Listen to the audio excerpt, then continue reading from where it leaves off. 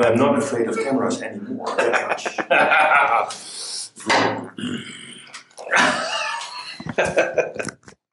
Yeah, right? Yes. Deal? Boing. Welcome to the Acquia Podcast, Drupal Technology, Community and Business. Welcome to the Acquia Podcast, Drupal Technology, Community and Business.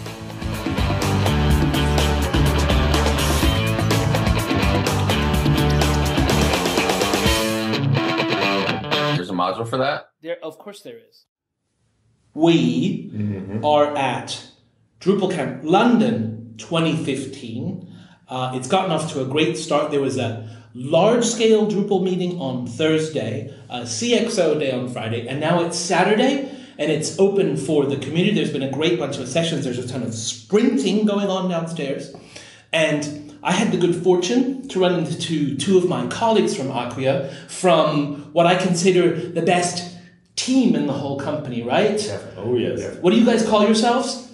Supporta. Right. The Client Advisory team is how we sell you.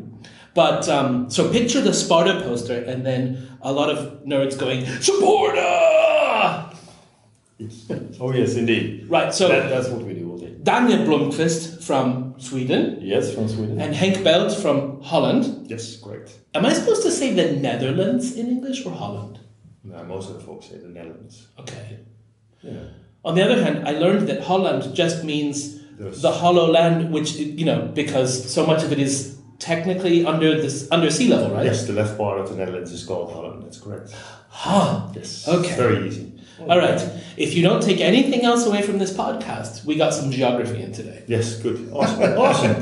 Yay. Learn stuff. So, Drupal. What's your first Drupal memory, Henk? My first Drupal memory is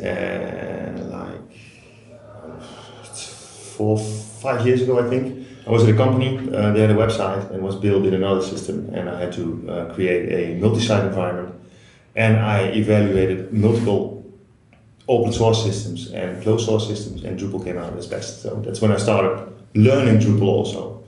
And I started using domain access from day one. Great module. Yes. Thank you, Ken Rickard, right? Yes, I met him. I met him once, yes. Shout out Agent Rickard. And so you'd consider your first Drupal memory to be a positive one? Yes, definitely. Yeah, steep learning curve, but once you had the first learning curve, it's just awesome. Okay. So what made it's great. What made you stick with Drupal?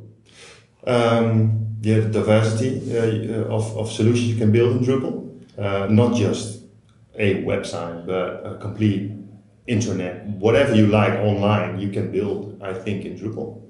And for everything you think you need, for everything there's almost a module. And what do you like most about being part of the Drupal community? Wow. Meeting all different kinds of folks, like you yourself, for instance. I believe we met, as I first approached Acquia, or vice versa, I don't remember.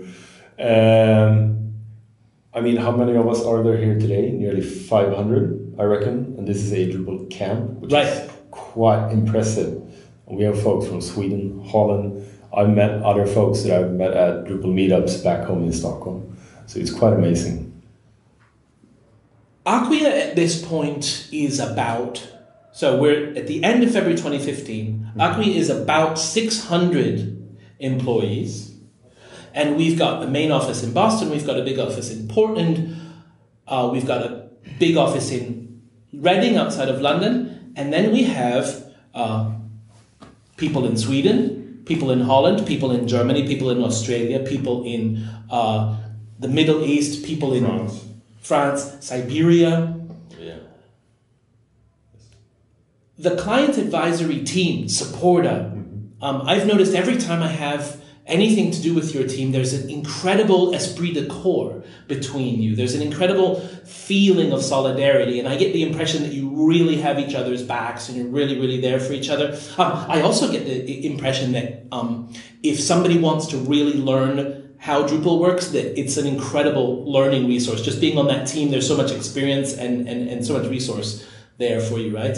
But how do you get to having such a team feeling when you're sitting, several thousand kilometers that way, and you're down in Holland, and then, the next guy is in Indiana or whoever's awake? How does that work? For instance, every morning we have our wake-up call with the Australians. We do it every morning together. Yeah.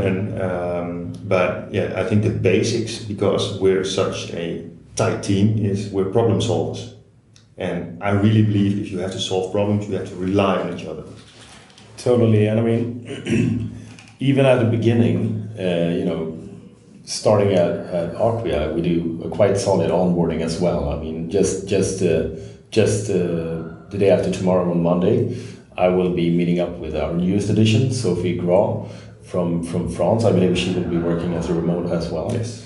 And she will be giving a solid week in Reading, meeting us. At the same time, she will meet up with Amy Q from the training team of Supporta every afternoon together with me as well, and they hang out. And that, I do believe, is the other part, the hangouts. We begin doing that a year ago now, right? Yeah, I think so. Yeah. We do daily hangouts. I try to keep a hangout open at all the time, actually, with very nice naming conventions. Monday Warriors, Tuesday Thunders, Wednesday Wreckers, Thursday Thor Hammers, and Friday Vikings. You need to sort of put a little edge on everything you do working as a remote. You need to keep it fun.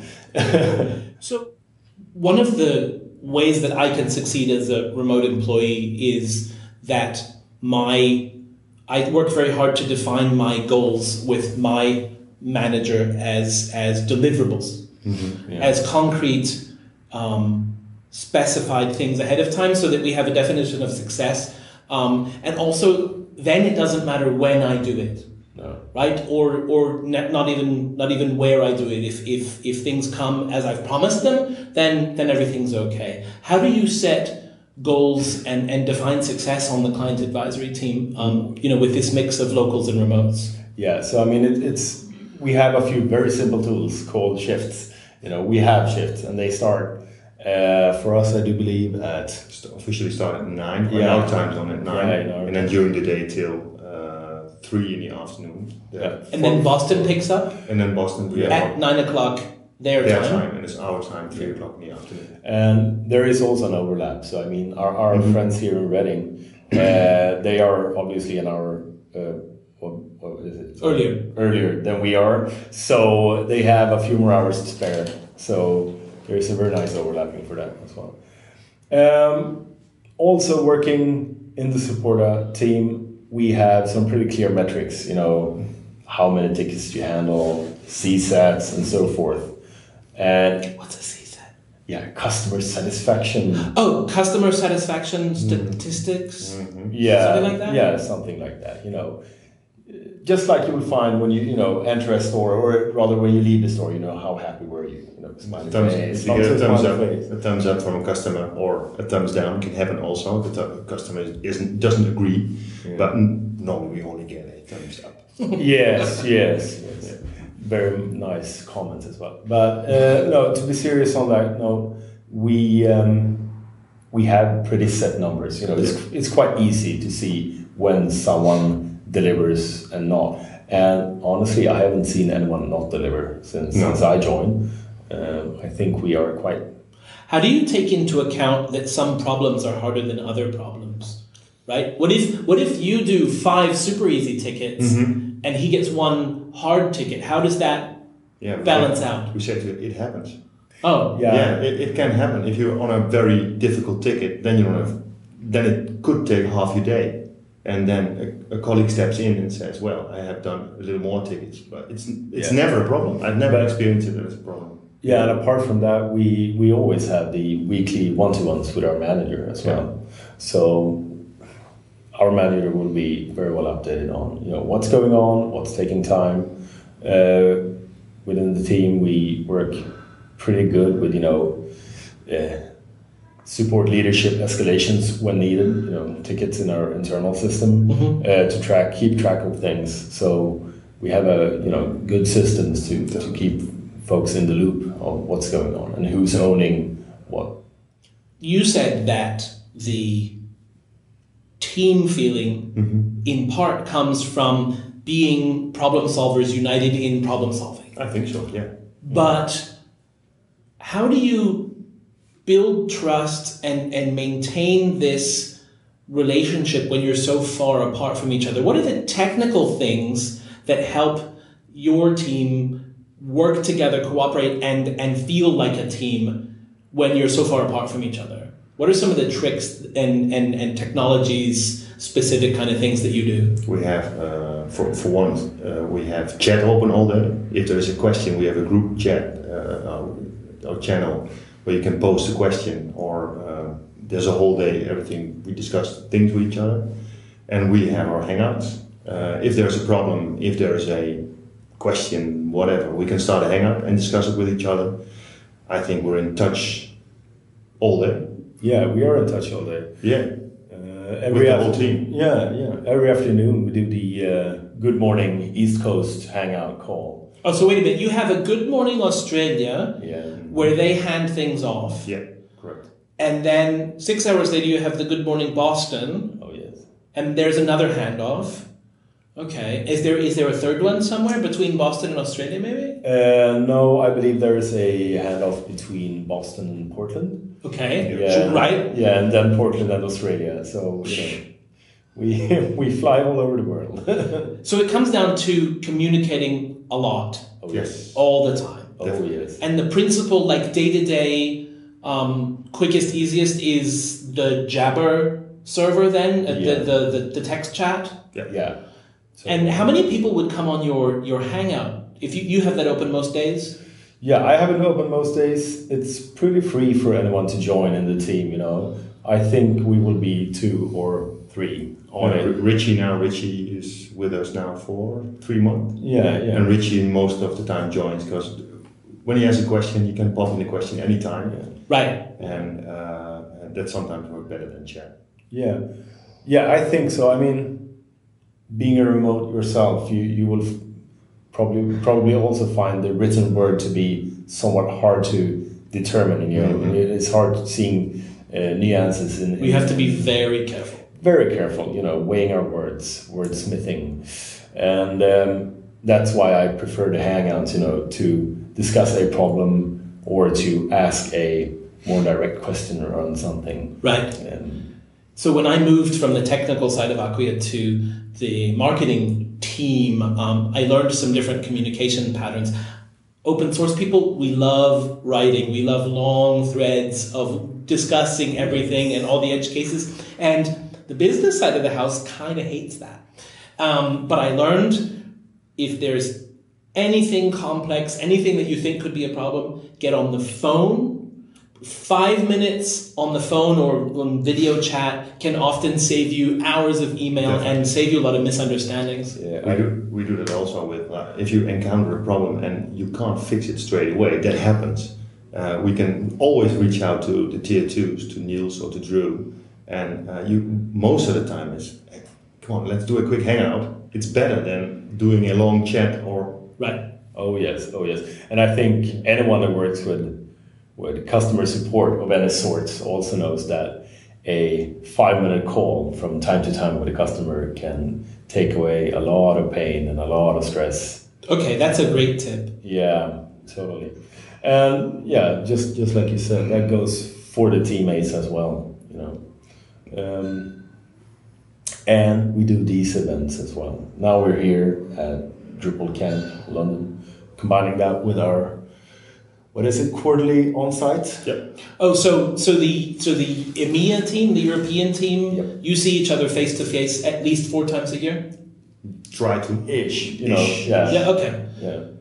No, I firmly believe in building face-to-face relationships. It helps the remote working enormously. And the best example of that is actually the Drupal community. Oh, yes. The community events came about so that when you're off in your basement writing code, you know there's a person behind the issue queue, right? And you know what they, you might even know their relationship status, that they've got little kids, that they're not getting so much sleep. You can forgive a lot more, and you have a lot more empathy when you really know you have to remember that you're dealing with a person, right? Oh yeah. And then when you know that, when you have a relationship with them, I think that's got to help. So let's try and sum up what makes Acquia Client Advisory, Supporta, a team on the technical, like tips that could help people.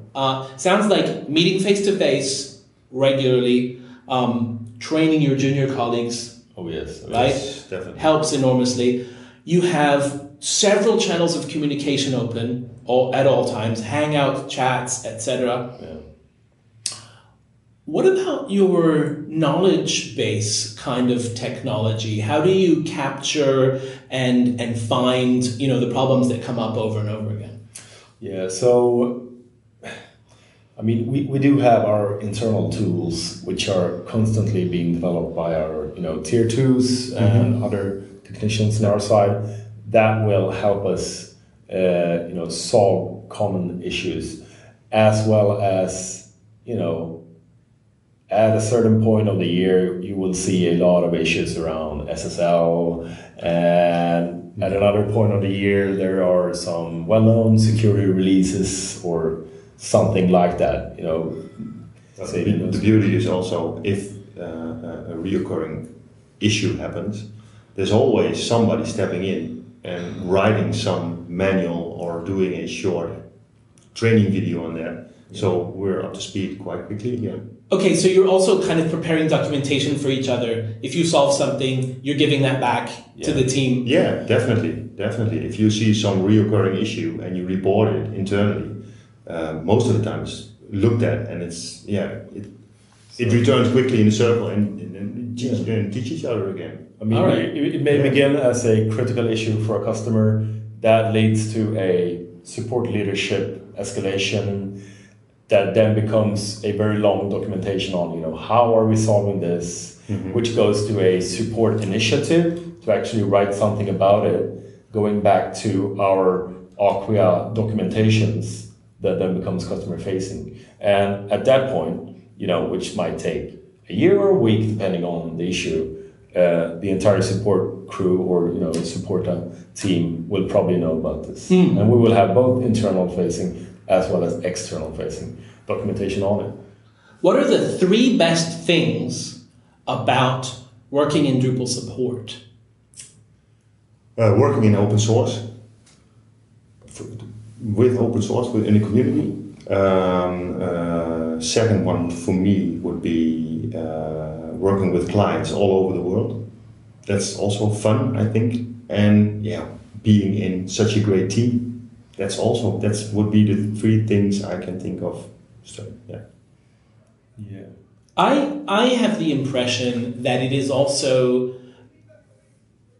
a real open source job when you get to help people get through their problems and explain how you fixed it, and there's nothing hidden. It's completely transparent, right? Exactly, yeah. So it's really, really giving. It's really contributing to helping everyone succeed. With some of the customers, I write out. I see your problem. I started with this. Now I did this. Then I did that. Then I did that. And this is how I solved it. And the customer is like, wow. Next time you don't get a ticket of that kind from the customer again. And with exactly what you say, with a closed environment, you can't do that. No. You just send a bill and say, we fix it. And we're just helping the customers, I think.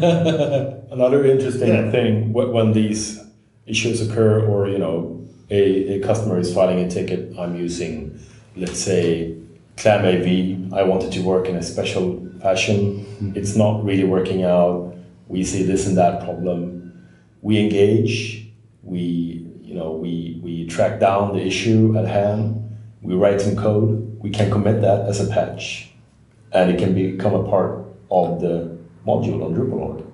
Thus, the issue at hand, the customer issue, has become a solution that's now open for right. So we're really giving that back. Yeah, we're really giving it back.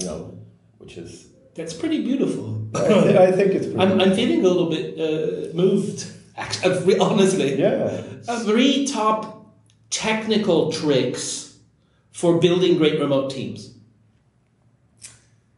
Hangouts, I want to say.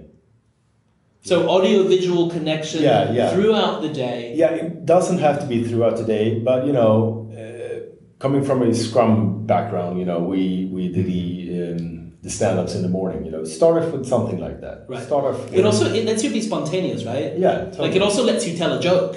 Yeah, totally. Definitely. Totally. I mean, we never do that. No, never happens. We're very serious. I never put on the Thor soundtrack standing there posing with my sledgehammer. No. That has never happened. So that's one. Hangouts. Sure. Yeah, hangouts. One thing that I find pretty awesome that my wife might find not as awesome is our WhatsApp group. The very informal, non-work related, fun stuff group. Yes, definitely. To see what someone might be up to at 3 a.m. on a Saturday morning or... Yeah, I've noticed a pattern of successful teams like this actually define times, forums for not talking about work, but talking about all the stuff that you would talk about if you were in the same space. Oh yeah. So we've got Hangouts. We've got the secret back channel for the funny stuff. Mm-hmm. What would be your third, tip for success? Well, meeting quite regularly, even In real life. Yeah, in real life, and along with that comes, substances in liquid form, pubs, Right. food. So Also, bonding, the fundamental. and that builds trust. Yeah, definitely really does. I'm not saying that you have to. And start to learn each other, learn each other on a personal level also. That you are aware of. Get to know each other. Yeah, get to know each other. Right. It's not somebody, colleague far away. Hank has his dogs, Daniel has his kids. Yeah. Not somebody, I'm working here, my colleague is working there. What I've encountered in a real office life, and I didn't know anything about the sales guy or the dude on the other hand. And now you're working far away, you have to rely on each other all day long. Totally. And I mean, then there's another thing on the internet that I believe, I know both of you in that channel on the Facebook. You can trash talk Facebook if you want to, but I love it. I love posting pics of my kids. I love posting pics of the princess party that I went to with my daughter the day after a Drupal event. Your Facebook feed is pretty hot. Yeah, pancakes, pajamas, princess parties. Oh yes, frozen. But also seeing what other folks are up to. All of this combined, when meeting someone in a hangout in the morning, you tend to know what kind of mode that person is in. Can I see those puffy eyes? Did this person go to the restaurant with his wife yesterday? Might there have been a few too many beers? Or do I look tired? Yes. Why do I look tired? Did we suffer a smaller plague in our house from the kids? Yeah, maybe, and so forth. It's very important. Things that you would notice if you met someone in the office daily. It's very important. Hey, so thanks for sharing all this information, and thank you for helping so many people succeed with Drupal, and giving as much of that back as you do. It's really, really great. So, and thanks for taking the time to talk with me today. I know I was stealing a tiny bit of your pub time now. I really appreciate it. Yeah, no, we were heading into a session. We'll add it at the end again. Thanks, guys. Thank you very much again.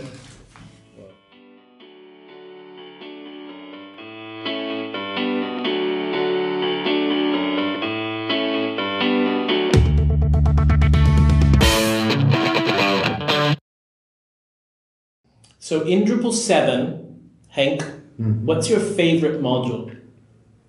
Yeah, views. Simple. Okay. Yeah. All right. Do you have a more interesting answer? No. Sorry, I don't. No.